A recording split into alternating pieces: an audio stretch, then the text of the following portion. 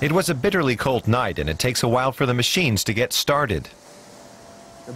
Now we increase the pressure. We've drilled into a proper little geyser here.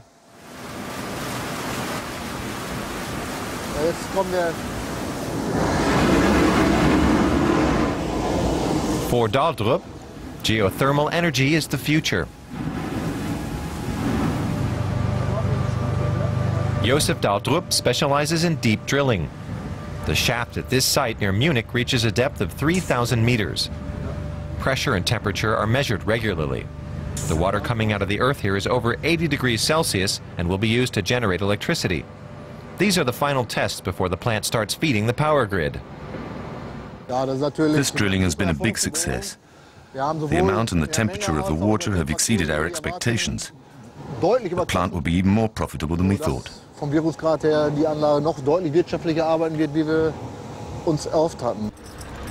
The local communities have invested 20 million euros to tap into the clean energy source. Oil and gas prices are falling at the moment. Alternative sources like geothermal energy have to remain competitive. For Josef Daldrup, it's a lucrative business. He says he could drill even more if he had enough specialists. So far, the financial crisis hasn't affected him. Every crisis is also an opportunity. Today you see a lot of Icelanders working around Munich. We've heard about their problems, but we've had no problems yet. How many projects are being considered here? At least 117 are in the initial planning stages. That gives you an idea of what's coming up. We move on to Münsterland in northwest Germany.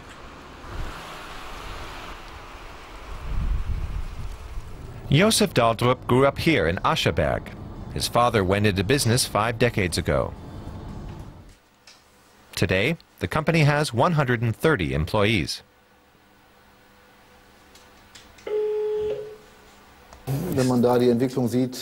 When you consider the development, how high-tech everything is today, and the electronics and hydraulics in use, it's a huge development.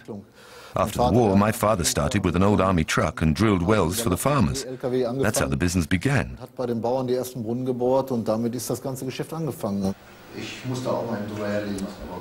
Daldrup floated on the stock market in 2007. That's unusual for a mid-sized family-run business, especially in times of economic uncertainty. And it meant major changes to the way the company operates. Now external auditors regularly come over to look over the accounts. It's very demanding. For a mid-sized company, it's a big change. Our accounting procedures used to be very different. Now we have to submit our financial results twice a year and disclose everything. That's a lot of work. But going public brought the company more than 30 million euros for new investment. A short lunch break at his nearby home, and the main topic of conversation is the business.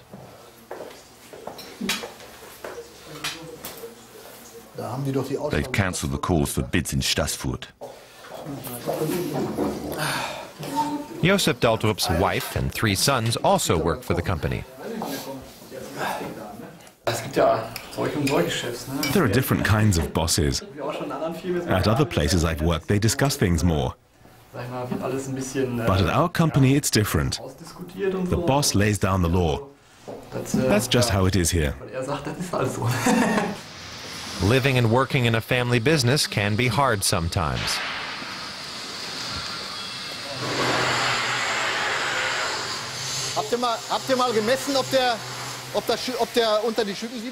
Thomas, the youngest son, is working towards his master qualification in the workshop. This is where the drilling equipment is assembled and serviced. This tank for a new construction site is high priority. See if you can fit in some overtime. Daldrup demands a lot from his sons. After all, he says, one day they'll be running the company.